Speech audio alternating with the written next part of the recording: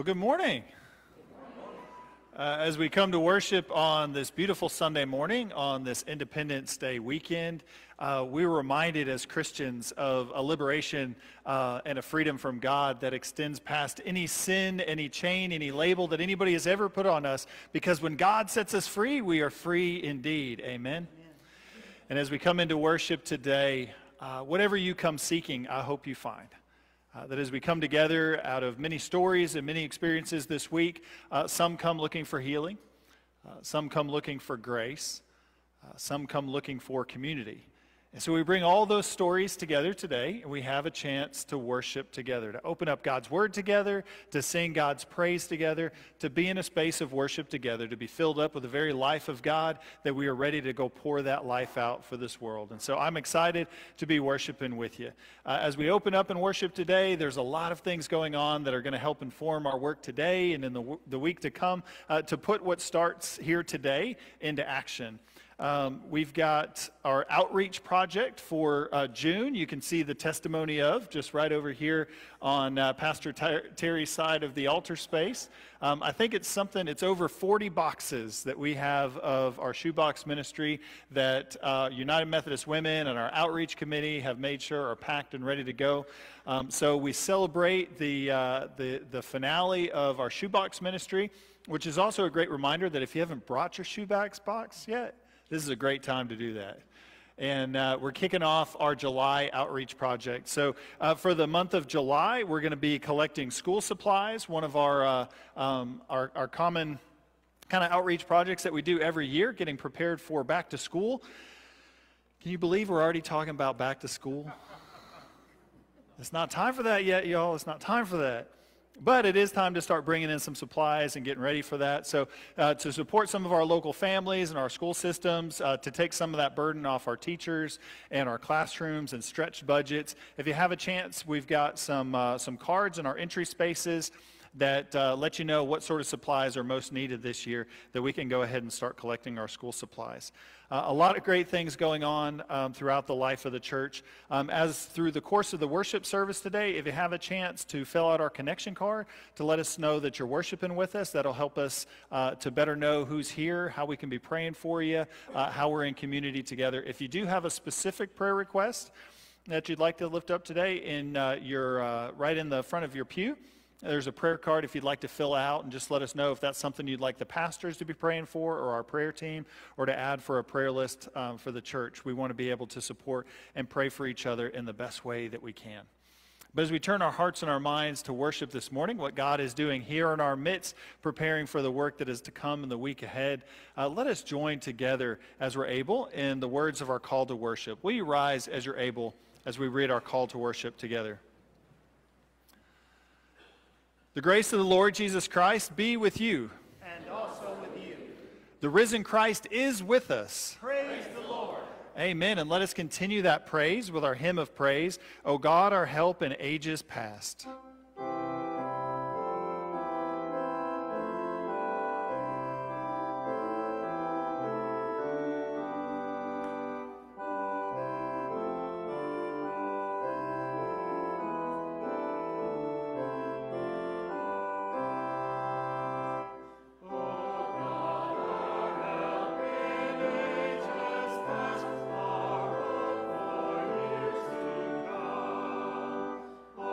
Shall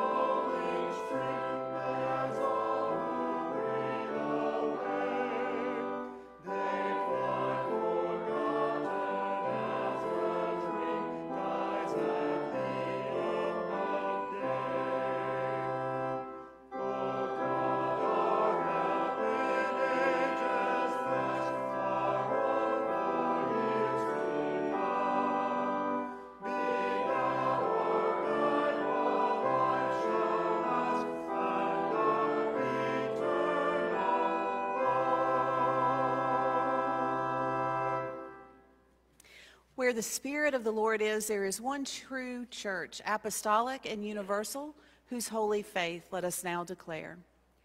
I believe in God the Father Almighty, maker of heaven and earth, and in Jesus Christ, his only Son, our Lord, who was conceived by the Holy Spirit, born of the Virgin Mary, suffered under Pontius Pilate, was crucified, dead, and buried. The third day he rose from the dead. He ascended into heaven and sitteth at the right hand of God the Father Almighty. From thence he shall come to judge the quick and the dead. I believe in the Holy Spirit, the holy Catholic Church, the communion of saints, the forgiveness of sins, the resurrection of the body, and the life everlasting. Amen.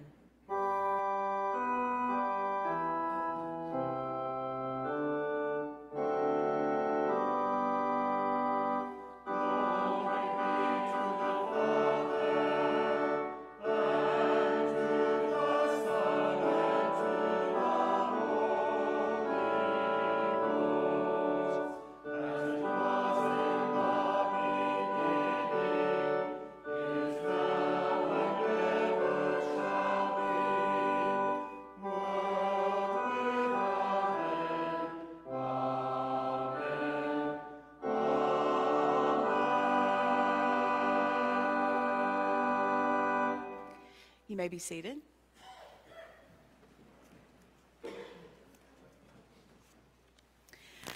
At the end of our service today, we have the blessing of having some new members join us, and in that, we will ask them to make vows to this congregation, and we will be reminded of the vows that we make back. It's something that I like to mention every week as we come to this time of offering, because what we vow to do for this church is more than just about what we put in the offering plate that will be passed around in a moment. That's very important. It's how we are in ministry in our community and around the world as part of our connection with United Methodist Church. But it's also about what we give through our presence, our service, our witness, and our prayers. So I'd like to thank all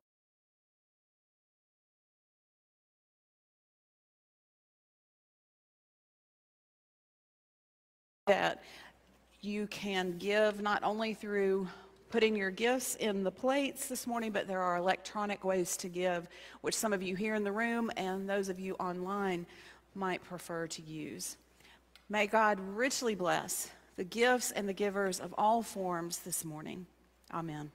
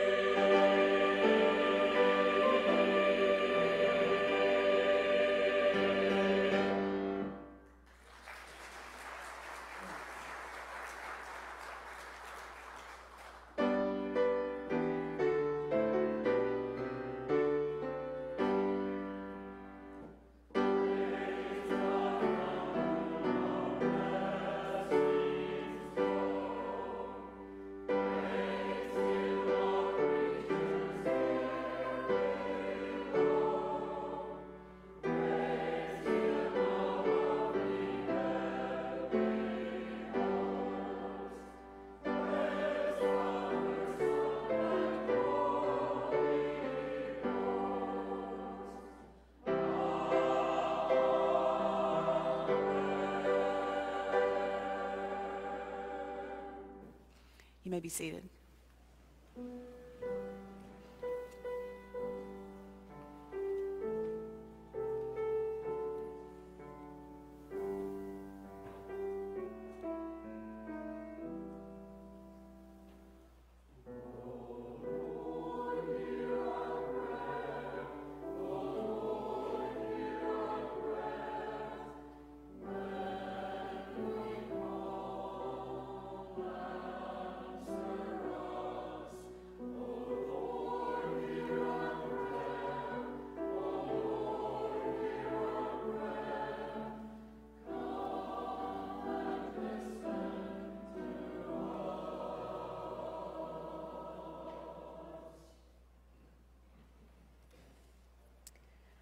Almighty God, we gather here this morning on a weekend where we celebrate the freedom and independence that we are blessed to enjoy here in this great country. We ask that you would give to the people of our country a zeal for justice, that we may use our liberty in accordance with your will. We ask that you would forgive our shortcomings as a nation, that you would purify our hearts to see and love the truth. But as much as we love our own country, this morning we are reminded that there are people around the world living in other nations who love their countries just as much. We ask that you would be with them and whatever they are going through, that they too would pursue justice and freedom and truth. God, you rule all the peoples of the earth. Inspire all of those who you have committed the responsibility of government and leadership to, and give them the vision of truth and justice, that by their counsel, all nations and all people may work together. Lord, we gather this morning and we bring with us our praise and thanksgiving for the many ways that you have blessed us. And we also bring with us those things that pain and worry and concern us. Whether it's things within our own bodies, our families, our neighborhoods, our nation, or the world, we are thankful that you are a God who walks with us, that you are a God who wants us to cry out to you, that you are a God who hears. Lord, help us to see that you are truly with us, and help us to take every story that has been written with our life and use it in ministry to the world. Lord, all of these things, all of the things that are in our hearts and minds, we lift up to you this morning in the name of our Savior, Jesus Christ. Amen. And now I'd like to invite our children forward for Children's Moment with Miss Rachel.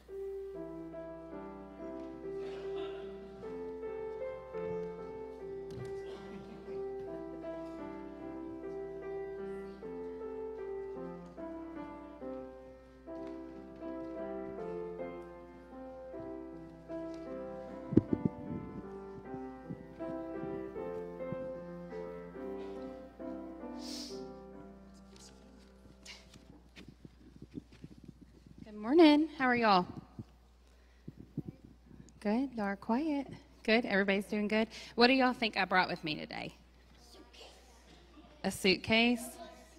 A lot of stuff. I don't have anything. A Yoda suitcase, yeah.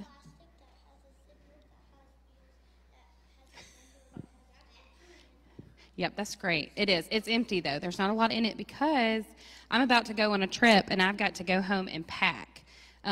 What do you think I need to help? What do I need to put in my suitcase? Can y'all help me?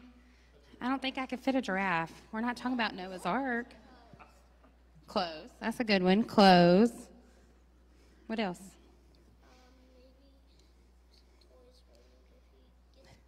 Some toys for Luke if he gets bored. That's a good idea. Shoes. We don't have a turtle. An iPad, a hair ties. An iPad, yeah. So that's a lot of good ideas. So do you know in our Bible story today, Jesus appointed 72 of his followers to go out on a trip and to go to all the town and places before him and share the good news about Jesus coming. And do you know what he told them to pack? What do you think? What do you think he told them to pack? He told them to bring nothing. He said, bring nothing. He said, don't grab a bag or a purse or even your shoes. And he wanted them to just go.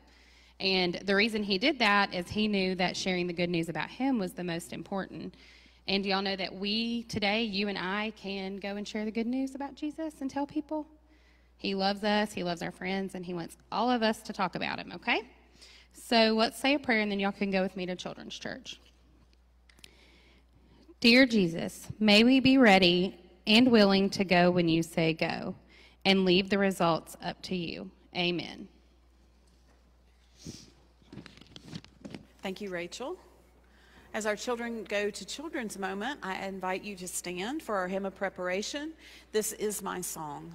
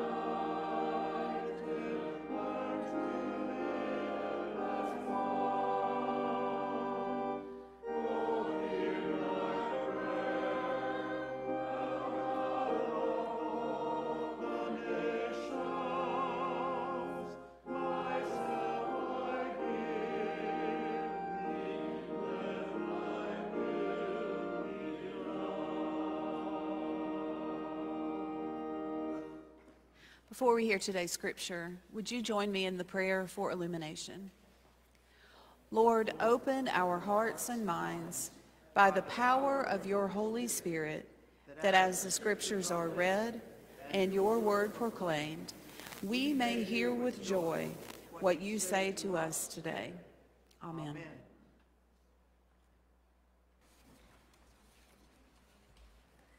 Today's scripture comes from the Gospel of Luke, chapter 10, verses 1 through 11 and 16 through 20. After this, the Lord appointed 72 others and sent them on ahead of him in pairs to every town and place where he himself intended to go.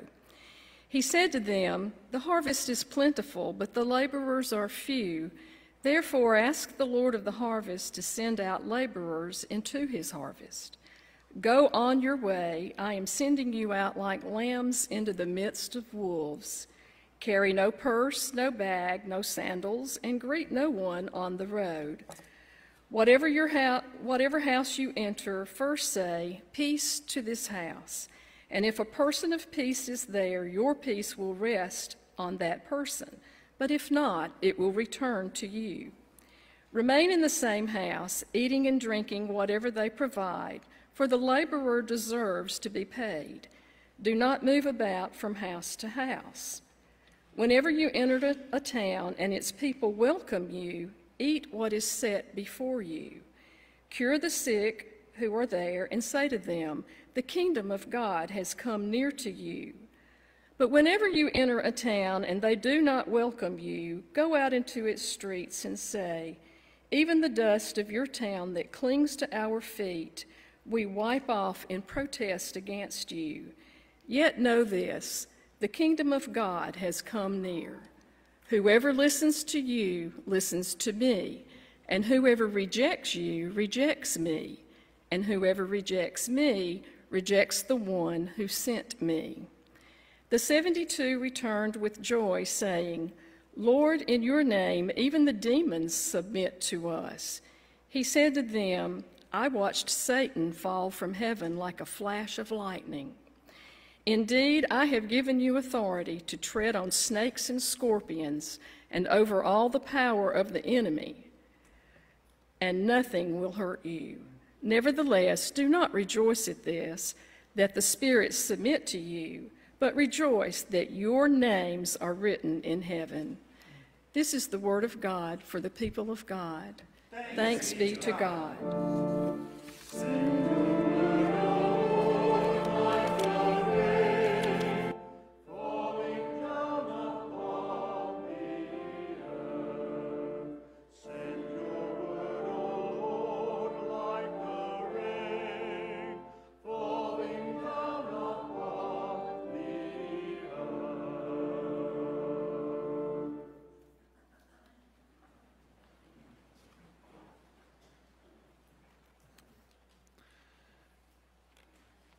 Summer is a great time for learning. We usually don't think of summer as the season where we do most of our learning. We try to take that as the season where we don't have to do much of anything. But I've found that it's the perfect season to kind of maybe catch up on some of those things that maybe we don't always put at the priority list. It's time to catch up on some hobbies or some new skills or projects around the house that maybe we need to work on that we've just been kind of putting off to the side. And my favorite way to learn how to do those is just go to YouTube and find somebody else that knows how to do it and just try to copy them, right? But summertime is that chance to catch up on some of those really important lessons on life that you don't really get a chance to practice other times during the year. Just yesterday, I made sure we had this time set aside with my daughters to pass on this really deep wisdom that I've been waiting to as a father. And we got ready and taught them how to do handstands in a pool. Got to practice things like trying to see who can hold their breath underwater the longest while Mom kind of freaked out a little bit to make sure everybody actually came back up. All those really fun things, those lessons that you don't really get other times of the year. Just this week from other families in the church, I've got to see different Facebook videos and Instagram videos of people learning some new things. We've got youth that are learning how to drive. We've got new candidates for ministry that are preparing sermons and liturgies for the first time, and just trying to kind of take those first steps into some larger lessons of life that now is the time of the year that's a perfect opportunity to kind of shore up some of those different things that maybe we hadn't had a chance to work on during the school year. Now, I have a way that I typically have learned that I learn best, and it's called crawl, walk, run. Now, if any of y'all are familiar with this learning method, it really helps people like me that do one of two things. I either feel like I should be an expert at something from the very beginning, so I just jump in right from the very start, just try to just run as fast as I can to complete a project or to learn something new, and find out very quickly that I am in over my head, or I am running full speed directly into a wall. And things just kind of fall apart very quickly because I realize I don't have the skills, I don't have the lessons or the experience, or sometimes even the maturity to really have gotten myself into some situations because I didn't put the time in. I didn't put the hours in. I didn't actually really figure out what I needed to do to be successful in some things. The other part is crawling. Sometimes maybe I'm too afraid to really kind of take some larger steps and kind of stretch myself outside the comfort zone, and so I take things really slow. But I found that if I break new things down, whether it's learning how to do a handstand in a pool, to driving a car, to fixing a lawnmower, if I break things down into phases where maybe crawling is just becoming kind of familiar with the problem. What are the goals that I'm hoping to achieve? What do I need to understand kind of overall? And then walking is getting my hands just a little bit dirty, getting involved a little bit, finding out where the pitfalls and the problems typically are, try something, it doesn't work. You're not really going at too much of a speed, or you're not really so involved in the project that if you mess it up too much, you've ruined everything. But you're just kind of getting your feel for it, finding out where your left and your right margins are so that you can make sure that you kind of know what needs to get done. And then running is you figured it out. You've figured out what the pitfalls are, you learn a couple lessons, you find out what works, what doesn't work, and now you're actually making some progress and learning something new or on a goal or an objective that you've kind of set for yourself. And I found that this works pretty well most of the time. When it doesn't work is when I don't follow it. And I just go sprinting off into problems, and I build projects and get involved in things that really just fall apart as soon as I get far enough down the road, outside of any sort of safety net or mentoring or experience that somebody else could have given me. Or these are the type of situations that my mother likes to say, "See, I told you that was going to happen." We're all kind of familiar with those kind of moments. But I got to see this kind of play out in real time last weekend. So after I left here last week, after the Sunday service, I wasn't here last week. I was at drill last week, right? Yeah. So once I left drill last week, I went back home to 5 screaming children and nieces and nephews having their first summer sleepover at my house. Julia had them all weekend. I only got to come after work on Sunday.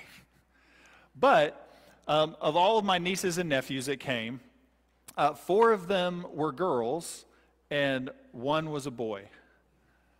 And my nephew, I asked him, I was like, "Are you sure you want to come hang out, for the weekend if everybody else, if it's just going to be girls?" And he's like, "Well, I'm just going to hang out with you."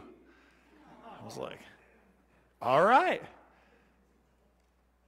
Guess we're playing video games." Like, this is going to be great. And it was fun, just trying to come up with things that I felt like he would be interested in. And the one thing that his sights were set on, he kept asking me about it every time I talked to him on the phone, getting ready to come down, was if we'd be able to play this one video game that I just bought on my Nintendo Switch called Switch Sports. Now, if any of y'all are familiar with Switch Sports, it's an interactive sports game that you hold the controls in your hand and you can do everything from playing a volleyball game to playing tennis to sword fighting to bowling, just this really fun kind of sports game. And so he had been pumped up all weekend to play this sports game on the Nintendo Switch. And I was like, man, we are going to be able to kill hours with this thing. This is going to be awesome. And so we finally turned it on, and I said, hey, do you want to try sword fighting? And then he kind of got a little nervous, and he was like, I don't know if I want to try that. I don't know if I'm going to be good at it. And so inside my head, my internal dialogue was like, well, of course you're not going to be good at it. You've never played it in your life. I am going to completely destroy you. It's going to be amazing. I've been waiting for this moment all weekend. Now, my external dialogue, what I actually said to him was, it's going to be fine, man. We're going to learn how to play together. And so we went through a tutorial together. He figured out what he needed to do with his hands. He figured out how it worked, what buttons he needed to push, and stuff like that. And so we kind of took steps, familiarizing ourselves with the rules of the game, figuring out what the goals were, figuring out how to move our arms and stuff like that, to finally being able to get to play. And it was awesome watching him kind of move through these steps and kind of figure out and get his confidence up and really kind of feel like he was getting really good at this. And then for us to finally start playing and for me to just completely destroy him again. It was awesome. Just to watch that confidence just shatter away, right? But no, he got hooked. He got interested in it. He wanted to get really good, and then he wanted to destroy me. And that became his goal for the whole rest of that day. So when I had to go to work on Monday, when I came back a few hours later, man, guys, he was awesome. He had been devoting his entire morning to learning how to beat me in this game that he had only just learned. And as I was watching him play, as I came home from work, I started noticing the players that he was playing were not actually computer players. He was actually playing other people all across the world live and was just destroying them, was just doing amazing. And once he found out they were real people, he got a little freaked out and decided he needed to go back to just playing the computer. But just watching how the confidence grew in being able to learn something that at the beginning he thought he was going to be awful at. He thought he was going to be terrible. This isn't for me. I'm not really good at sword fighting. But then really kind of taking some steps to realize that he can be pretty amazing at something he didn't even really know existed just a little bit ago. And so whether it's playing a video game, whether it's learning how to do handstands in a pool, driving a car, things like that, what we find is all of these are transferable to our discipleship and our faith as well. The way that we grow in our discipleship, the way that we take some steps in our discipleship. Some of us, we may be on that part of that learning spectrum that, man, we just get so pumped up, we feel like everything's going our way, and man, we just start running out in life insisting that God's got everything handled. And God does have everything handled, but sometimes God likes to teach us humility as well. And man, we just run right smack into that wall of reality of realizing that we don't have all of the answers in life. And then some of us, we might be more on the tentative side. It might be really hard for us to take those steps out on faith, to volunteer for something, or to stretch ourselves outside of our comfort zone, or to say that I've always been sitting in the pews and I've always wondered what it would be like to sing in the choir, but never really having raised my hand to do it. This could be the season to do that. I plugged the choir for you. Yeah. They were asking if we could talk about that. But we talk about those moments in faith that are just a little bit outside of our comfort zone, that we're not even really sure how to do it. What's that next step in our faith? And so we come to a very interesting story in the gospel today. The sending out of the 70 or the sending out of the 72. That as Jesus gathered some followers around, it's interesting the conversations that have been occurring right before Jesus decides to do this. Because we've been hearing in our scriptures the last several weeks, Jesus has been talking about the cost of discipleship. How this is hard work to come and to follow him. That it requires sacrifice. It requires giving things up. It requires understanding what is most important in this life and committing ourselves wholly to that faith of following after Jesus. That this is difficult, hard work. And no matter how much Jesus seems to say that to the disciples, they seem to think, no, it's okay, I've got it figured out. This is going to be great. To the point that even before the scripture that we read today, with Jesus talking about how difficult discipleship is, there's 3 disciples right before this trying to argue with each other about which one of them is greatest. Which one of us gets to sit at the right hand of Jesus in the life to come? Which one of us has this figured out at all? Which one of us is racing this marathon of faith and, man, we are going to beat everybody else? The super disciple. And Jesus is like, I'm not sure you guys understand what we're actually doing. And he talks about lessons that we've heard many times about the first will be last and the last shall be first. But really what Jesus begins to do is set up an opportunity right here in this particular scripture that we read of saying, we've talked about how tough discipleship can be. We've talked about what discipleship can look like. Maybe it's time you guys put some hours in. I tell you what, we're going to send you out 2 by 2. We're going to send you to the cities and the towns that we're about to go into. And I want you to do nothing as simple as just bringing peace with you. Just go and bring peace into the households and the cities, and maybe they'll receive you, maybe they won't. It'll be good for you either way. It'll build character. And he sends them out. And he said, I'll tell you what, this time, all of the safety measures that you had, all of the bright ideas and all of the things that you've put in your pocket and your bank accounts that have always bailed you out in the past before, I'll tell you what, don't even take those this time. Don't take your wallet, your purses, your bags, your shoes. Don't take extra bread. Don't take anything that you feel like might get you out of a situation that might be a little uncomfortable or tense or hard. Because when you come back, there will be no other testimony that you have other than that this was all possible because of God. There's not going to be anything else that you can blame this on other than the very presence and the Spirit of God going with you into the towns and the cities and the problems and the hurts and the hardships that you're going to find on the way. And I like to think that it's almost like Jesus having a discipleship academy for his followers here, of saying, hey, I'm going to send you out, but with a little bit of supervision this time. Because Jesus is going to be coming through those towns and cities that he's sending them to. He's going to know what happened. He's going to hear the stories of what went on before him as they go and try to prepare the way for him to come. And so they go out, and after some time, they come back. And what's amazing is these disciples are pumped up. Man, they're high-fiving each other. Man, they feel like they've been running that race. Man, it was awesome, Jesus. Man, we were healing the sick. Man, we were casting out demons. Man, there wasn't anything that could stand up against what we had. It was amazing. And so they're just so excited about everything that they were able to do.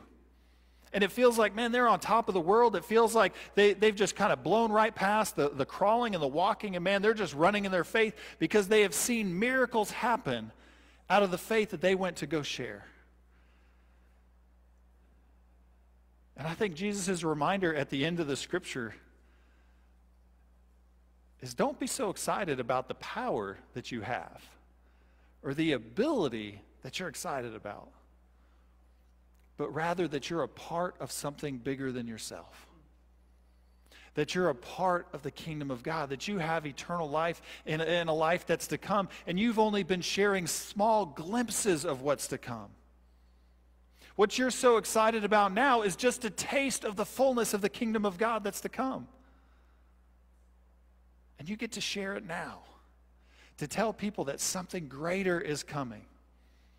That is a richer gift than any miracle or special power or ability that you have in this world, but something that truly sets people free.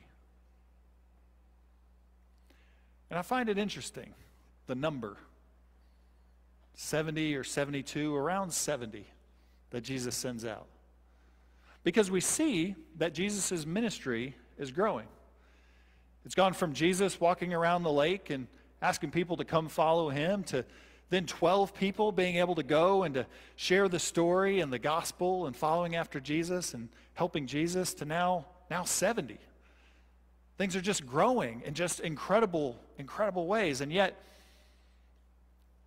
maybe there's still some tentativeness for other followers as well. Because if you flip just a chapter or so before, we remember the story of Jesus feeding over 5,000 people. And of the 5,000 that came and listened to Jesus and experienced the miracles of Jesus and were in his presence and heard his teaching, those crowds that have been searching for him all along the shores of the Sea of Galilee, now there's 70. 70 of the at least 5,000 that were there just a little bit ago, not even counting women and children, of realizing that for some of us, we're still on the sidelines. Because we see what other disciples are doing, we see what other people are doing in their faith, and we say, well, that's just so amazing, but that's just not my gift. That's just not my calling. One of the most hurtful things that we have done in discipleship as Christians is try to professionalize it. Of insist that there's some people called to ministry and other people not. That there's some people that help with kids and youth and worship and preaching and teaching, but that's just not my gift.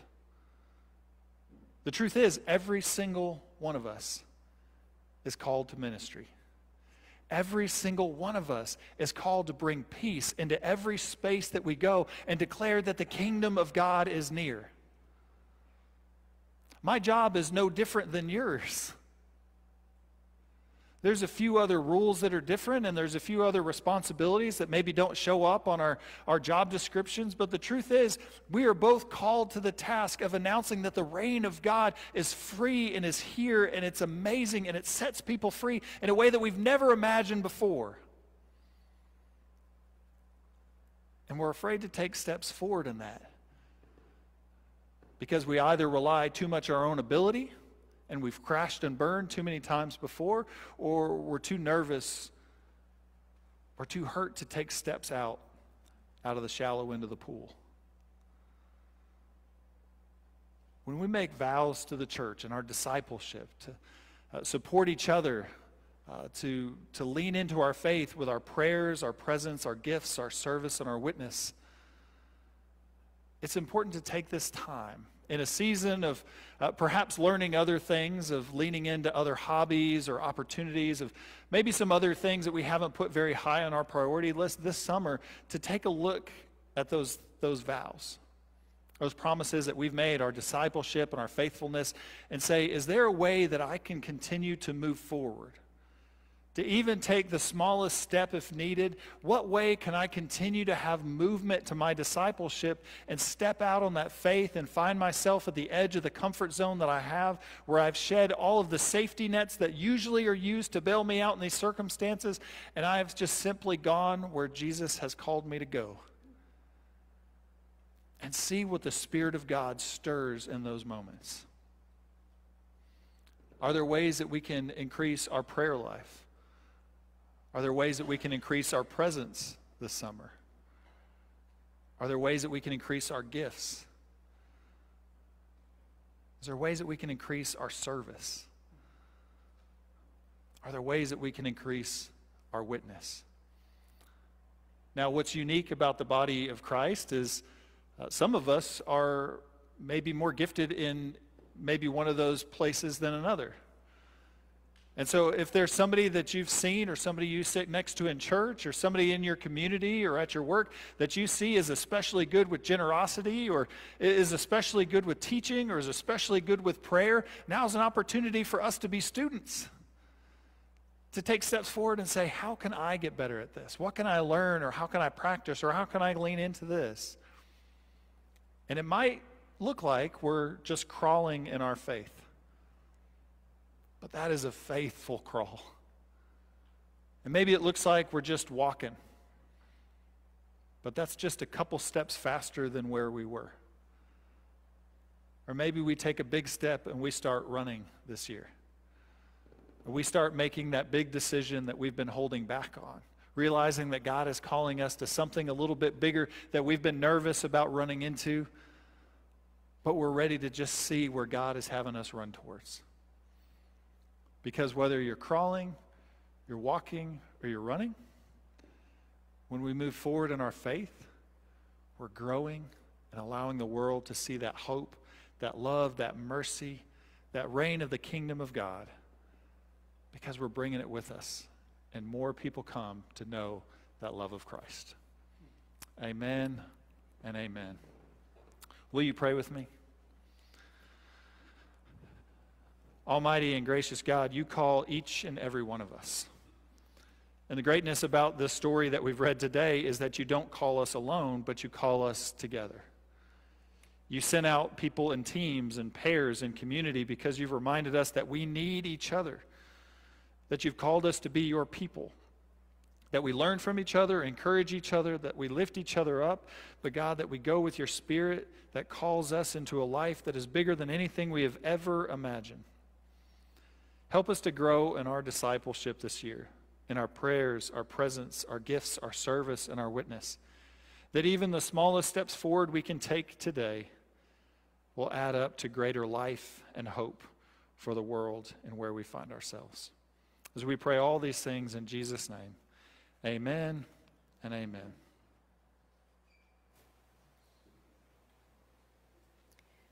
Christ our Lord invites to his table all who love him, who earnestly repent of their sin and seek to live in peace with one another. Therefore, before we come to his table, let us confess our sin before God and one another. Merciful God, we confess that we have not loved you with our whole heart. We have failed to be an obedient church. We have not done your will. We have broken your law. We have rebelled against your love. We have not loved our neighbors, and we have not heard the cry of the needy. Forgive us, we pray. Free us for joyful obedience through Jesus Christ our Lord. Amen. Hear the good news. Christ died for us while we were yet sinners. This proves his love for us. In the name of Jesus Christ, you are forgiven. In the name of Jesus Christ, you are forgiven. Glory to God. Amen.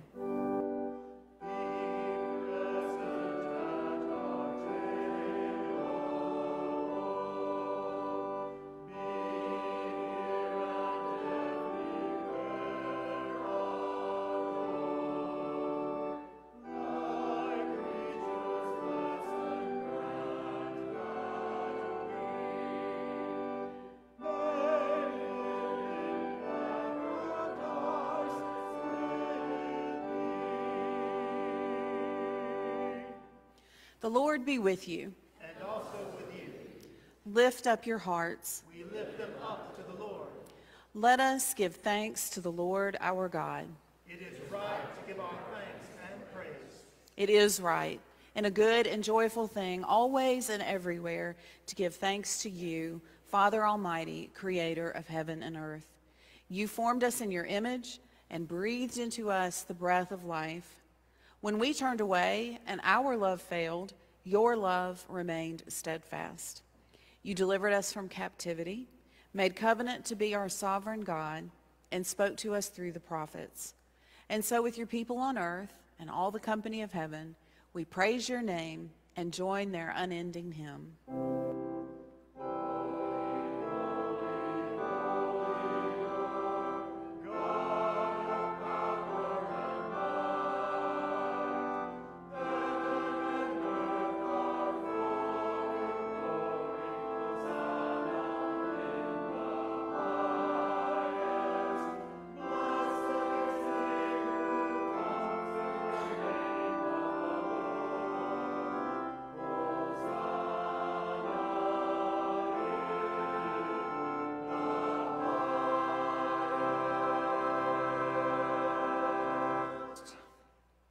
Holy are you and blessed is your Son, Jesus Christ.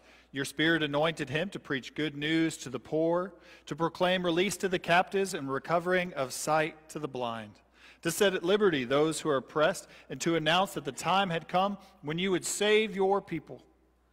He healed the sick, fed the hungry, and ate with sinners.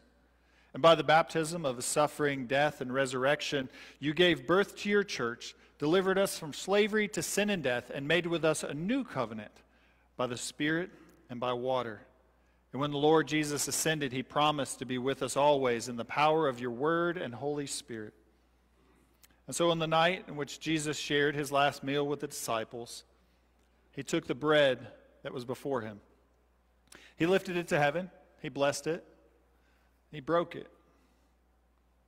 And he gave it to him and said, "Take and eat, for this is my body, which is broken for you." And after the meal was concluded, he took the cup. And likewise, he lifted it to heaven and blessed it and gave it to his disciples and said, "Take and drink, for this is my blood of the new covenant poured out for you and for many for the forgiveness of sins. As often as you drink of this, remember me." And so we do remember. We remember all your mighty acts in Christ Jesus, and we offer ourselves in praise and thanksgiving as a holy and living sacrifice in union with Christ's offering for us as we proclaim the mystery of faith.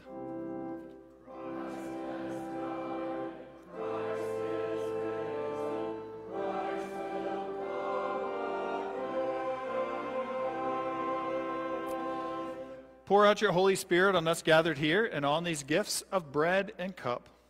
Make them be for us the body and the blood of Christ, that we may be for the world the body of Christ, redeemed by his blood. By your Spirit, make us one with Christ, one with each other, and one in ministry to all the world until Christ comes in final victory and we feast at his heavenly banquet. Through your Son, Jesus Christ, with the Holy Spirit and your holy church, all honor and glory is yours, Almighty God, now and forever.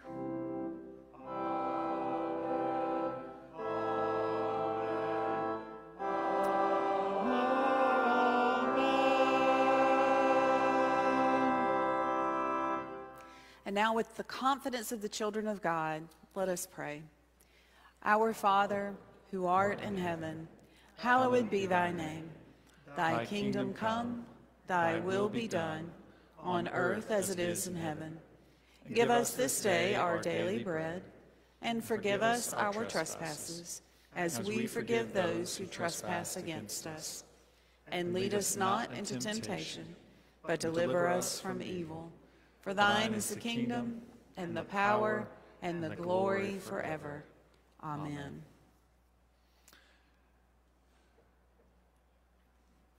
This is a table that is open for all people. You don't have to be a member of this church.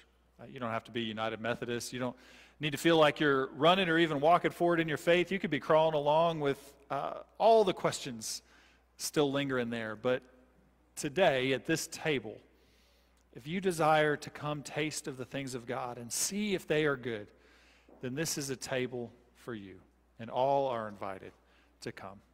For those that will be assisting in communion, if you'll come forward.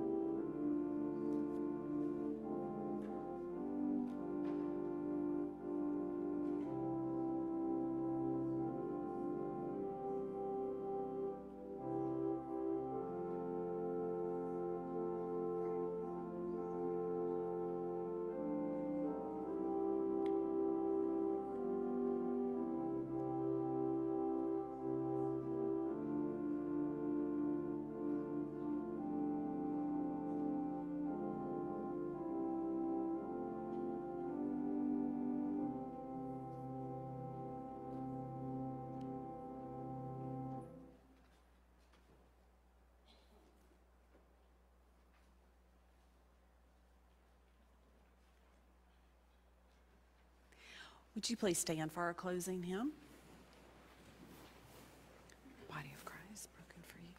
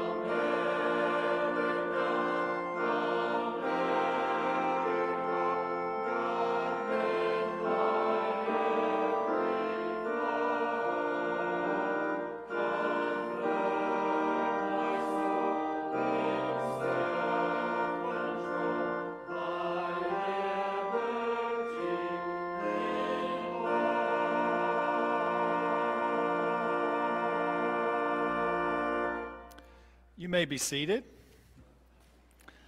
It is my joy to introduce to you several individuals that we'll be welcoming into the congregation of the church. We've got to know them over the last several weeks and are just blessed to have y'all and your friends and family that have been able to worship with us. So I'd like to introduce you to Claudia and Jerry Ball, if y'all would come forward. Deborah Furno and Brandon Hearn. Thank y'all so much. Yeah.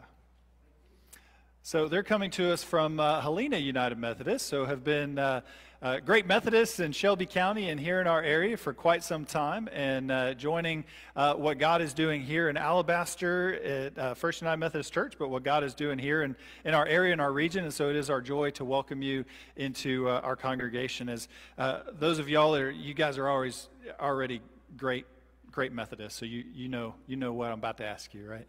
Yeah. So as we receive you into our local congregation, it is our joy to be able to affirm your membership vows in this church and to have our congregation affirm their vows to you, okay? So as members of our congregation, will you faithfully participate in its ministries with your prayers, your presence, your gifts, your service, and your witness? Amen. It's always awkward when you say no. It complicates things. Yeah, absolutely. And you as a congregation, as we welcome them, as we bring them into the life of the church, they have already been just a rich expression of the ministry here at Alabaster First. But now, as we take a deeper step, one more step in our discipleship together, Members of the household of God, I commend these persons to your love and your care. Do all in your power to increase their faith, confirm them in hope, and perfect them in love. And y'all have some vows and some things you'd like to say to them. We give thanks for all that God has already given you, and we welcome you in Christian love as members together with you in the body of Christ and in this congregation of the United Methodist Church. We renew our covenant faithfully to participate in the ministries of the church by our prayers, our presence, our gifts, our service, and our witness, that in everything God may be glorified through Jesus Christ. Amen. Well, give him a hand, guys. Thank you. Yeah. So welcome. Welcome to the life of the church. Like I said, you guys have already been faithful participants in worship, and so we're excited to be able to take this step with you. And I'd love to just be able to pray a blessing over you all. Would that be okay? All right, let's pray. Almighty and gracious God, Lord, for these amazing members of our congregation, these new friends and family that we've just met and for some have known for some time, God, we ask for the outpouring of your Holy Spirit on their lives, to find ways that we can surround them as a congregation, to support them, encourage them, and Lord, that they find ways that their gifts may be made to use right here in this community, Lord, that others may come to know you. And I pray this blessing and the grace through your Holy Spirit and through your Son, Jesus Christ, our Lord. Amen. Amen. Thank you all so much. Thank you. Give them another hand. Thank you.